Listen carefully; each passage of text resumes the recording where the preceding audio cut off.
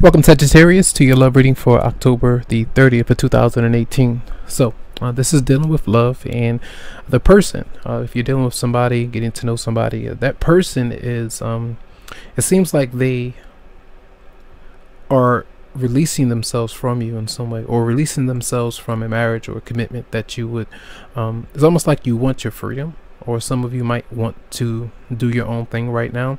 The Three of Wands is in reverse, Two of Cups in reverse, Hangman in reverse. That particular person that you might be dealing with, they might be breaking up with you today or the next few days because they're dealing with something else energetically. Might not be really focused on their goals, or just very frustrated, so they might try to keep themselves busy, try not to focus on things that might not be making them happy. But it seems like for some of you, you might be satisfied.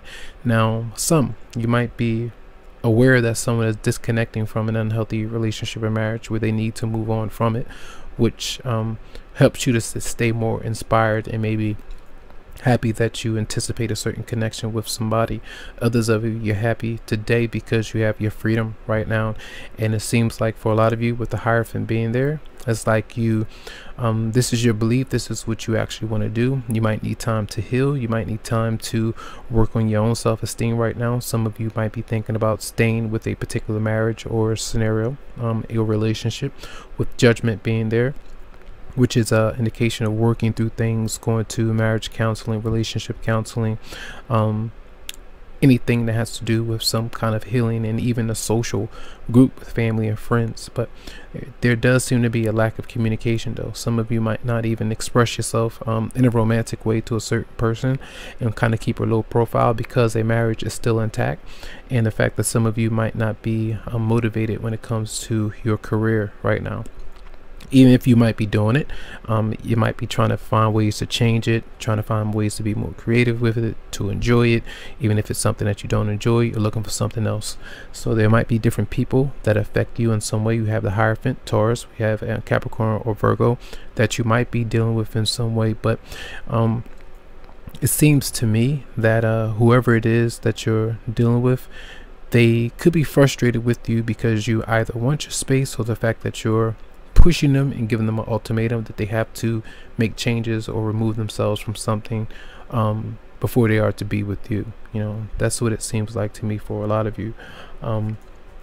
So I feel like there's a desire to kind of get out and about, maybe go to the gym, kind of enjoy yourself, to socialize, anything. And often some of you might have a job where you work with others, other children, either school. Some of you might be going to school, you might be attracted to someone in school.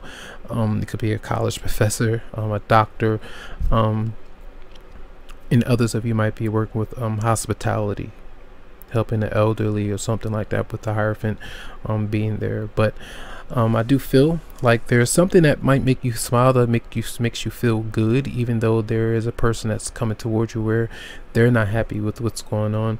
And if you literally aren't experiencing it with someone, your love interest, I feel like that person is going through some kind of separation or divorce. That's what it seems like to me.